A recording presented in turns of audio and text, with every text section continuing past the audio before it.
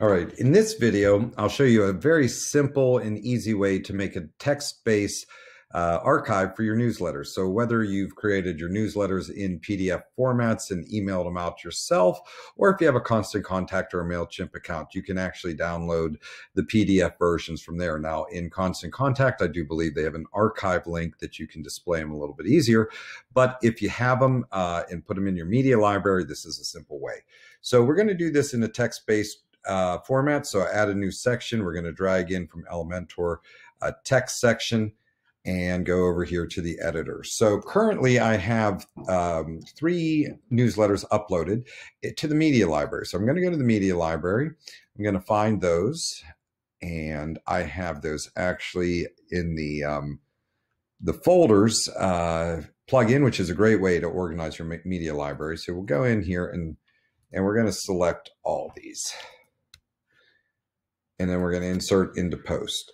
What they'll do is you'll see this put in the text link. Now there's not spacing, so you'll want to go in here, find your cursor, and create the spacing between it. So it needs 3. So now we have 3 lines. The other thing that you'll want to do is make sure that these are opening up in a new window. Otherwise, if your user clicks on them here, it's going to open up the page or the PDF in the same tab. You want them to open up in a separate tab so they're not navigating away from your site when they close a PDF. So come here, click on the link, click edit the link and link options, go up to open a new tab, click update. I'm going to come back to that and finish the rest of these, but I want to show you the difference between new tab and opening in the same tab and what that will do to your users. So let's go ahead and view this page. All right, so this first one, you can see we have open in a new tab. That's the one we selected. When you do that, it creates a new tab. If their user reads it, they can print it, they can download it from here. It's a real accessible way. But when they're done, they typically will close the tab.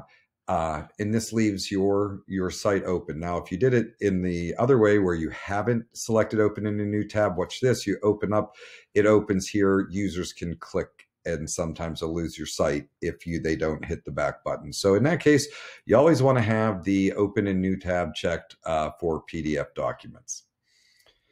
Okay, now the second part of this is if you want to add a new PDF. There's 2 ways of doing it. I find it fairly easy from the text box here. So what I'm going to do is go on, put my cursor where I want it, go to add media. We're going to upload media. In my case, I am going to check the folders to make sure it goes to the right one. I have one open here on my desktop, so let's just take this up. We'll drop it in there. And you'll see the PDF is uploading. You'll know it's a PDF because you do see the icon and not a preview. WordPress Media Library does not give you the preview of a PDF, only the icon. So in here, we're going to highlight it and insert into post.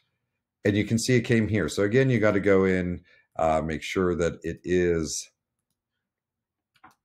set to open a new one, and there you go. So you can add, if you have them on a drive, you can add these en bulk in this way if you need to. So there you go. Thank you for watching. If you liked what you saw, be sure to hit that like and subscribe button right now.